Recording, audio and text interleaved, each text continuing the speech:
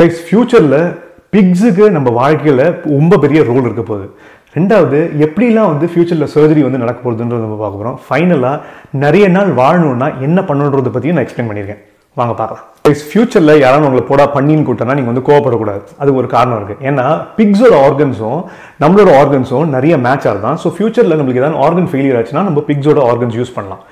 So இதை பற்றி நம்ம எக்ஸ்பிளைன் பண்ணுறதுக்கு முன்னாடி CRISPRன்னு சொல்லிட்டு ஒரு டெக்னாலஜி இருக்குது. அது என்னன்னா நம்மளோட டிஎன்ஏ வந்து லெட்டர்ஸ் மூலிமா நம்மளால ரெப்ரசென்ட் பண்ண முடியும். இப்போ TGFKMB அப்படின்னு சொல்லிட்டு நம்ம வந்து டிஎன்ஏ நம்ம ரெப்ரசென்ட் பண்ணோம்னா எப்பெல்லாம் பிக்கு முன்னாடி M வருதுன்னா நம்மளுக்கு ஒரு புது விதமான ஒரு டிசீஸ் வருதுன்னு வச்சுக்கோங்களேன். ஸோ நம்ம எம்ன்ற லெட்டர் மட்டும் கட் பண்ணி எடுத்துட்டு கேன்ற ஒரு லெட்டரை இன்சர்ட் பண்ணோம்னா அந்த பர்டிகுலர் டிசீஸ் வராமல் நம்மளால பண்ண முடியுமா? அதுதான் வந்து CRISPR டெக்னாலஜி. இப்போ பிக்கோட ஆர்கன்ஸ் எடுத்து நம்மளுக்குள்ள ஹியூமன்ஸ்குள்ள போட்டோம்னா ரெண்டு ப்ராப்ளம்ஸ் இருக்கு. ஒன்று, அந்த அனிமல்ஸோட ஆர்கன்ஸ் வந்து நம்மளுக்கு வந்து ஒத்து வராமல் இருக்கலாம். ஸோ நம்ம பாடி வந்து அதை ரிஜெக்ட் பண்ணலாம். ரெண்டாவது விஷயம், அந்த பிக்குக்கு வந்து ஃபியூச்சர்ல ஏதாவது வைரஸ் இது மாதிரிலாம் வர சான்சஸ் இருந்ததுன்னா அந்த ஆர்கன் நம்ம உடம்புக்குள்ள போட்டோம்னா அந்த வைரஸ் நம்மளுக்கு வர சான்ஸ் இருக்கு. ஸோ இதனால இந்த CRISPR டெக்னாலஜி மூலமா நம்ம என்ன பண்ணணும்னா அந்த பிக்கோட டிஎன்ஏ எடுத்துட்டு அதில் தேவையில்லாத லெட்டர்ஸ்லாம் கட் பண்ணி அதை சரி பண்ணிட்டோம்னா அதுக்கு ஃபியூச்சர்ல வர வைரஸ் வராமல் போயிடும். பிளஸ் அது எந்த ரீசன்னால நம்ம பாடி வந்து ரிஜெக்ட் பண்றதோ அந்த ரிஜெக்ஷனையும் வந்து நம்ம பாடி வந்து ஸ்டாப் பண்ண முடியும் இந்த CRISPR டெக்னாலஜி மூலமா. அதோட இதனால பல வந்து பிக்ஸ் வந்து சாவடிக்கப்படுமே அப்படின்னு நீங்க நினைக்கிறது எனக்கு புரியுது. ஸோ அதுக்கு ஆல்டர்னேட்டிவ் என்னன்னா நம்மளோட உடம்புல இருக்கிற எம்ப்ரியோலேருந்து ஸ்டெம் செல்ஸ்னு ஒன்று இருக்கான். அந்த ஸ்டெம் செல்ஸ்லேருந்து நம்ம என்ன ஆர்கன் வேணுமானாலும் நம்மளால வந்து க்ரோ பண்ண முடியுமா? அதுலேருந்து நம்ம போன்ஸ் வர வைக்க முடியுமா? மசில்ஸ் வர முடியுமா? ஸோ ஃபியூச்சரில் இந்த ஸ்டெம் செல்ஸ் மூலிமா நம்ம ஆர்கன் டிரான்ஸ்பிளான்டேஷன் நடக்குமா? 2028 இந்த ஆர்கன் ஃபெயிலியர்னால நம்ம சாவது ரொம்ப வந்து கம்மியாயிடுமா? கைஸ் இப்போ இயர் வந்து 2026ன்னு வச்சுக்கலாம். ஸோ நம்ம தூங்கும்போது Oura ரிங்னு சொல்லிட்டு ஒரு ரிங் போட்டு நம்ம தூங்குவோமா? அது வந்து ஒரு ஸ்லீப் ட்ராக்கராம். ஸோ நம்ம ஸ்லீப்ல வந்து பல ஸ்டேஜஸ் இருக்கு. ஸ்டேஜ் 1, 2, 3லாம். ஸ்டேஜ் 1ன்றது ரொம்ப லைட் ஸ்லீப்ன்ற அர்த்தம். ஸோ இந்த நம்மளோட ஏஐ வந்து நம்ம எப்போ ஸ்டேஜ் 1 ஸ்லீப்ல இருக்குமோ இந்த ஸ்லீப் ட்ராக்கர்லேருந்து கண்டுபிடிச்சு நம்ம ரூம்ல இருக்க லைட் வந்து மெதுவாக வந்து இன்க்ரீஸ் பண்ணுமா? ஸோ அது வந்து எப்படின்னா ஆல்மோஸ்ட் இந்த சன்லைட் வந்து எப்படி வந்து மாறுறதோ அதுக்கு தகுந்த மாதிரி வந்து அது மாற்றுமா. மாற்றிட்டு அதில் இந்த லைட்டோட வேவ் லென்த் வந்து மாறிண்டே இருக்கிறதுனால நம்ம வந்து தூங்கி எழுந்துக்கும் போது நம்ம ரொம்ப எனர்ஜெட்டிக்காக வந்து எழுந்துப்போமா, நல்ல மூடோட நம்ம எழுந்துப்போமா.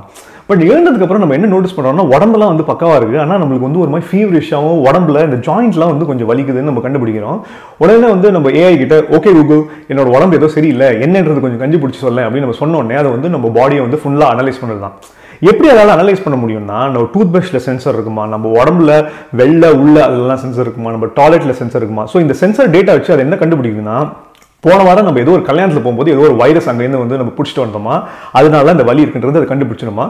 ஸோ அதுக்கப்புறம் நம்ம அந்த வைரஸ் எப்படி டேக்கிள் பண்ணுறோன்றது அது வேற விஷயம். இதெல்லாம் பார்த்தா என்ன அது ரொம்ப பெரிய விஷயமா உங்களுக்கு தோணும். ஆனால் என்ன மேட்டர்னா இன்னி தேதியிலேயே ஆல்பபெட்னு கூகுளோட கம்பெனியில் சில சென்சர்ஸ் அவங்க கண்டுபிடிச்சிருக்காங்க. நம்மளோட பிளட்ல கம்ப்ளீட்டாக அனலைஸ் பண்ணி கொடுக்க முடியுமா அவங்களோட சென்சர்ஸ். அது மட்டும் இல்லை, ஊபாட்னு சொல்லிட்டு ஒரு சாட்பாட் இருக்கான். அந்த சாட்பாட் வந்து நம்ம ஃபேஸ்புக் மெசஞ்சரில் வந்து பேசினோம்னா நம்ம டிப்ரெஷனில் இருந்தால் அந்த டிப்ரெஷன்லேருந்து எப்படி வெளில வரணுன்றதுக்கு அது வந்து ஹெல்ப் பண்ணுமா. ஃபியூச்சரில் மோஸ்ட் ஆஃப் த சர்ஜரிஸ் வந்து இந்த மாதிரி ரோபோஸ் தான் வந்து பண்ணுவாங்க கைஸ். அப்போ ஸ்டார்னு சொல்லிட்டு ஒரு ரோபோ இருக்கும், அதாவது சாஃப்ட் டிஷ்யூ ஆட்டோனமஸ் ரோபோஸ்னு சொல்லிட்டு இது வந்து ஃபியூச்சரில் ரொம்ப பாப்புலர் ஆகிடுமா. அது காரணம் பார்த்தீங்கன்னா அது 5லேருந்து 10 மடங்கு நம்ம ஹியூமன்ஸோட ரொம்ப ஃபாஸ்ட்டாக இருக்குமா. ரெண்டாவது ரொம்ப அக்யூரேட்டாக இருக்குமா. அப்புறம் இந்த ரோபோஸே வந்து எல்லாத்தையும் பண்ணுறதுனால நம்ம வந்து இந்த ஆப்ரேஷன் கொடுக்குற காசு வந்து ரொம்ப கம்மியாயிடுமா. இப்போ கூகுளோட கம்பெனி ஆல்பபெட்டும் ஜான்சன் கம்பெனியும் ரெண்டும் சேர்ந்து 2020லேயே நிறைய சர்ஜிக்கல் ரோபோஸ் வந்து வெளியிட போறாங்களாம். நம்ம சின்ன வயசுல இருக்கும்போது நம்மளோட இம்யூனிட்டி வந்து ரொம்ப நல்லா இருக்கிறதுனால அந்த கேன்சர் செல்ஸ் எல்லாம் ஆட்டோமேட்டிக்காக அதுவே வந்து கொண்டு வருமா. பட் நம்மளுக்கு வயசாக இந்த கேன்சர் செல்ஸ் வந்து அப்படியே பையில பாயிண்டே இருக்குமா, நம்மளோட உடம்பு வந்து அதை போய் கில் பண்ணலாம். அதுக்கு அவங்க சொல்யூஷன் என்ன பண்ண போறாங்கன்னா நம்ம உடம்புலேருந்து வந்து ஒயிட் பிளட் செல்ஸ் வந்து எடுத்து அதுக்குள்ளேருந்து T-செல்ஸ்ன்ற ஒரு காம்பனன்ட் எடுத்து அதை வந்து மாடிஃபை பண்ணி எப்பெல்லாம் கேன்சர் செல் நீ பார்த்தாலும் போய் அதை கொண்டுடுன்ற மாதிரி அதை மாடிஃபை பண்ணி திருப்பி நம்ம உடம்புக்குள்ளே ரீஇன்ஜெக்ட் பண்ணிடுவாங்க. அது ரீஇன்ஜெக்ட் பண்ண உடனே ஹீட் சீக்கிங் மிசைல் மாதிரி இது என்ன பண்ணுமா, அந்த T-செல்ஸ் எங்கெல்லாம் வந்து கேன்சர் இருக்கோ அந்த கேன்சர் செல்லை தேடி போய் கொண்டுருமா. நெக்ஸ்ட் வந்து ஃபியூச்சர் ஆஃப் லாஞ்சிவிட்டி. ஸோ நம்மளுக்கு ஏன் வந்து நம்மளுக்கு வயசாகுதுன்னு நம்ம பார்த்தோம்னா நம்ம சயின்டிஸ்ட் வந்து 9 ரீசன் கண்டுபிடிச்சிருக்காங்களா ஏன் நம்மளுக்கு வயசாகுதுன்னு சொல்லிட்டு.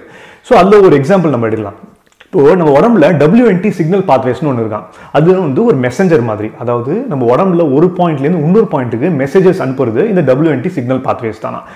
இப்போ இந்த WNT சிக்னல் பாத்வேஸ் வந்து சரியில்லைன்னா ஒரு 20 டிசீசஸ் வந்து இதனால தான் வருதான், கேன்சர் உட்பட.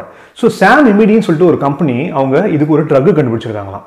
இப்போ யாருக்கான ஆர்த்ரைட்டிஸ் இருக்குன்னு வச்சுக்கோங்களேன். ஸோ இந்த ட்ரக்கை வந்து அவங்க வந்து அந்த இடத்துல இன்ஜெக்ட் பண்ணாங்கன்னா நம்ம இந்த போன்ஸ் நடுவில் கார்ட்லேஜ்னு சொல்லிட்டு ஒன்று இருக்குது தெரியுமா, ஒரு டிஷ்யூ, இந்த 2 போனை கனெக்ட் பண்ணுற டிஷ்யூ, அது என்ன ஆகும்னா அது வந்து திருப்பி ரீஜென்ரேட் ஆகுமா. அது ரீஜென்ரேட் ஆகும்போது ஆல்மோஸ்ட் டீனேஜருக்கு எப்படி வந்து ஒரு கார்ட்லேஜ் இருக்குமோ அது மாதிரி வந்து அந்த கார்ட்லேஜ் வந்து திருப்பி வளருமா. இதனால என்ன ஆகுதுன்னா ஒரு 6 மாசத்துல அவங்களுக்கு இருக்கிற பெயின் வந்து கம்மியாயிருதான். அப்புறம் அவங்களோட மொபிலிட்டி, அதாவது கை கால்லாம் ஈஸியாக ஆட்ட முடியுதா, ரொம்ப வந்து மொபைலாக அவங்க ஆயிடுறாங்களாம். இது வந்து ஹியூமன்ஸ்ல ஆல்ரெடி இப்போ வந்து டெஸ்ட் பண்ணி சக்ஸஸ்ஃபுல்லாக போயிட்டு இருக்கு. ஃபைனல் ட்ரையல் இப்போ வந்து நடந்துட்டு இருக்கான். ராட்ஸ் எடுத்துட்டீங்கன்னா ராட்ஸோட ஸ்பைனல்ல வந்து இந்த ட்ரக் வந்து இன்ஜெக்ட் பண்ணா ஸ்பைனல்ல இருக்கிற டிஸ்க் வந்து திருப்பி புதுசாக அவங்களால ரீக்ரோ பண்ண முடியுதுதான். ஸோ ஃபியூச்சர்ல இது மாதிரி பல டிசீசஸ், இந்த ஹேர் லாஸ்லேருந்து அல்சைமர் வரை எல்லா டிசீஸுக்குமே இவங்க கியூர் கண்டுபிடிச்சிருக்காங்க. கைஸ், நெக்ஸ்ட் வீக் வந்து future of real estate, future of finance, future of insurance, இது எல்லாத்தையும் நம்ம பார்க்க போகிறோம். அது வரையும் மறக்காம லைக் பண்ணுங்க, ஷேர் பண்ணுங்க, தயவு செஞ்சு இந்த சப்ஸ்கிரைப் பட்டனை போய் அழுத்துங்க, பக்கத்தில் இருக்க பெல் ஐக்கானே அழுத்துங்க. நெக்ஸ்ட் வீக் மறக்காம பார்க்கலாம். Okay, see you guys.